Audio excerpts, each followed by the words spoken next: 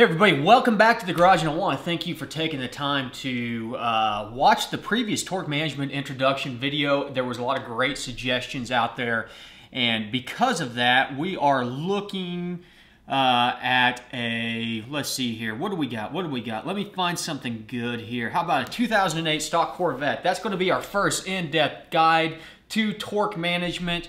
So let me get the screen recording here, and while I do that, watch the intro, watch the disclaimer, because there's always going to be a disclaimer on torque management, and whenever you get back, we'll have this set up. That way you can see what I'm looking at.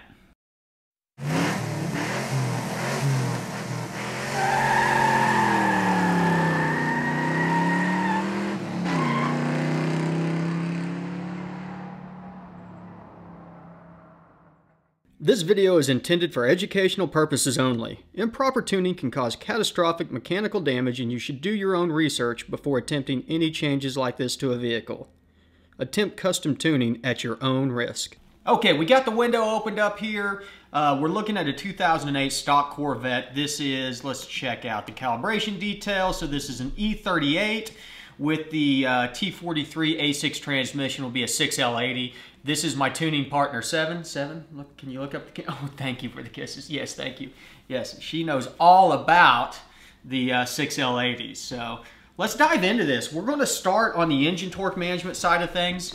And to do so, we've got to look at the torque model first. So let's check out what's going on with the torque model with the 2008 here.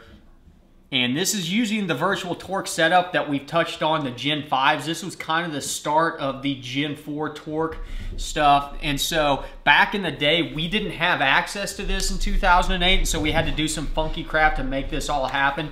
But if we go in and look at it now, let's go down to the higher spark range.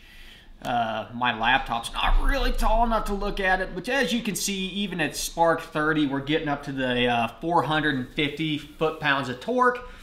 That's stock. That's pretty generous for a LS3, but you have to remember that this is crank torque. But that's something to keep in mind, that on a stock vehicle, we are looking at this torque as our base torque that we're functioning all of the rest of the torque management off of. So if we're making adjustments to torque, we're making it off of the assumption that we might be making in the 450 foot-pound range on this particular platform. Now, if you were to go in and add a supercharger or something on this, say we were to go in and run this at 8 PSI, the next thing you know, we're making 650 foot-pounds of torque, that range on there. That is something that we need to take into consideration. So always check out your torque tables if it's virtual torque, if you have them available. The stuff before this generation probably is not going to really have torque table. It might have some torque modeling that we still need to take into consideration, but the torque management's going to be a little bit different than this. Honestly, the torque management on this setup is going to kind of be what we see after this setup. There was another evolution of this as we got into the Gen 5s, but this is the basis of it.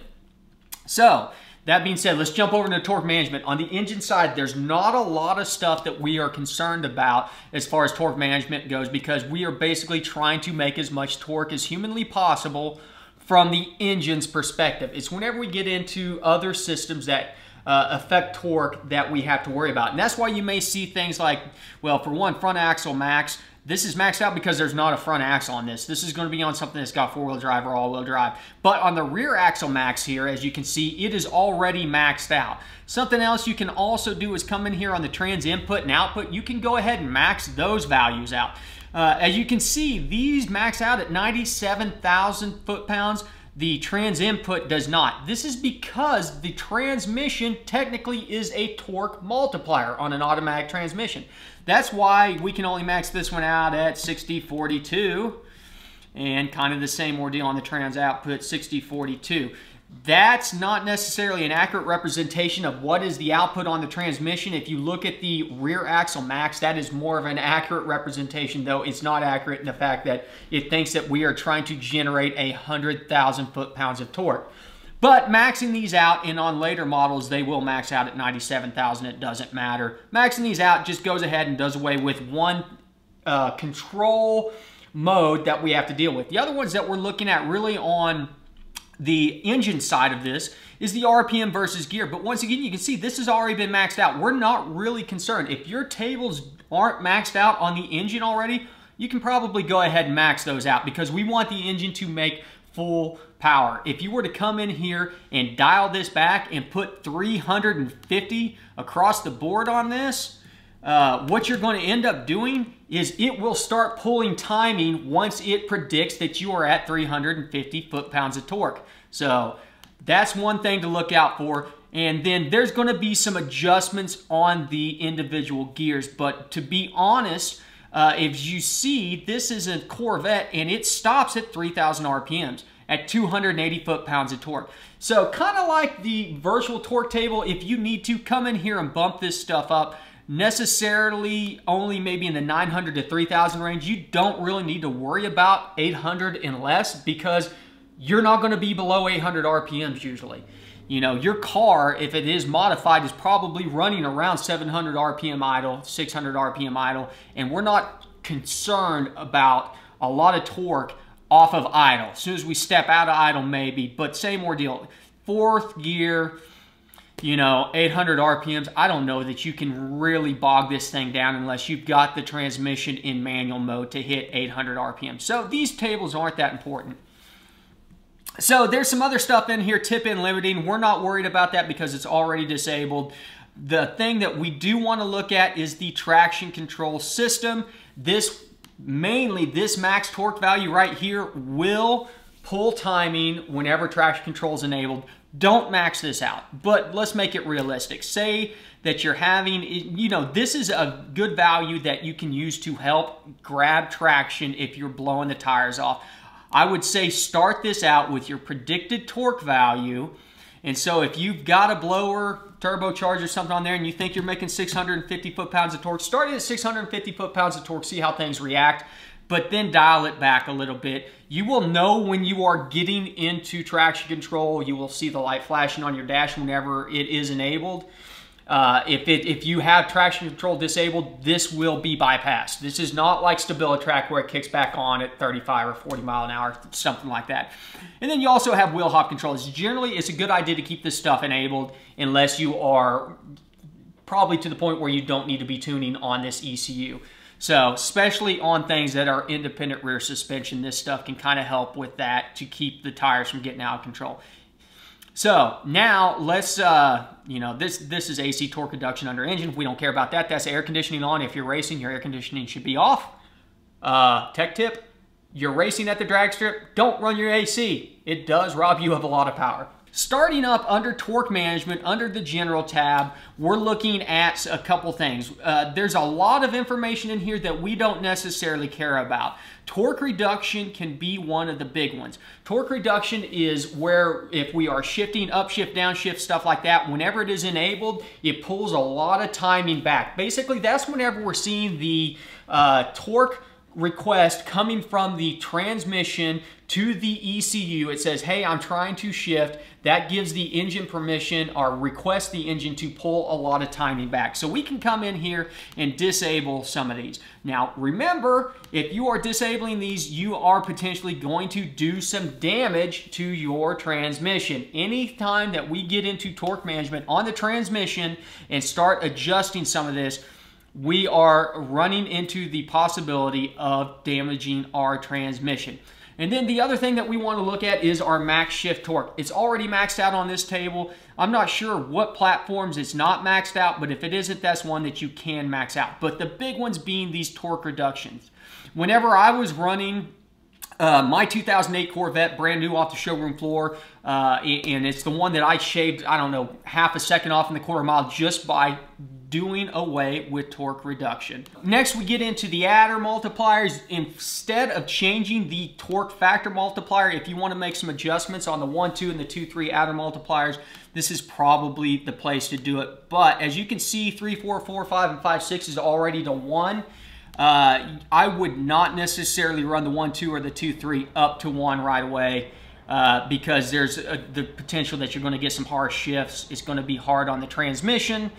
So you know, maybe try dialing those up to a 0.5, see how everything reacts. It's going to make some stuff do some harder shifting on that. So, I mean, looking back at the general tab, a lot of this stuff's already basically disabled on the Corvettes. I don't know about other E38 platforms or 6L80s on the trucks. There might be some of this stuff that's already enabled. The good idea is if you want to make it shift like a Corvette and you know that the Corvette that you want to make it shift like has the same transmission, take a look at the 6L80 setup on the transmissions as far as the torque management goes. But the big one being the torque reduction, disabling the torque reduction on this stuff, making sure that our max shift torque is not already dialed down on somewhere. It's already maxed out on this table. Double check that. That's a good thing. And then, as I said, looking at the torque management general tab to see that we have max torque set up underneath our TCS system and our trans input and out.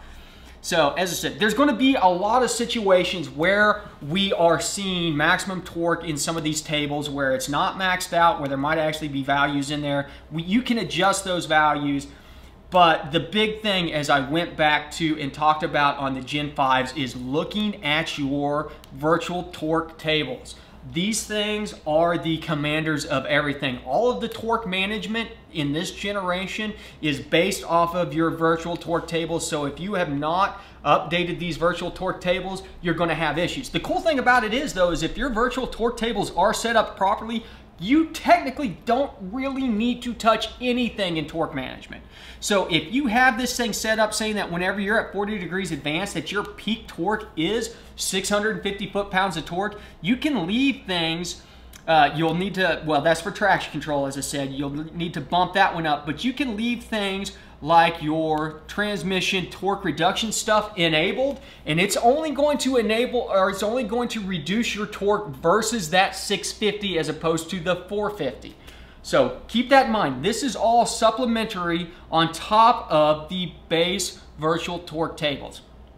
So same ordeal with the torque factor. You know, if you were to come in here and you had a 0.5 on this thing as a torque factor, that's basically saying whenever it shifts from 1 to 2, we're going to try and at least limit half of your torque. This thing's not really limiting anything, but back in the day, it was limiting for the mere fact that we did not have access to the torque tables, and since we did not have access to the torque tables, it was literally trying to back us back down to, you know, 450 foot-pounds of torque whenever it was shifting, whenever we had cars that were making 600. And so everything ran like a dog, and so we did away with torque management.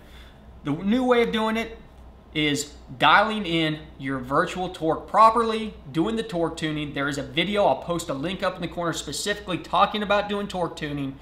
If you do that on the modern vehicles, the 2008 and afterwards, you don't need to do much from torque management. So that basically wraps up everything in a nutshell. This is just one of multiple that we're going to do on torque management. You know, the big thing is, if you haven't subscribed already, subscribe. I appreciate everybody that's subscribed so far. You guys are the best.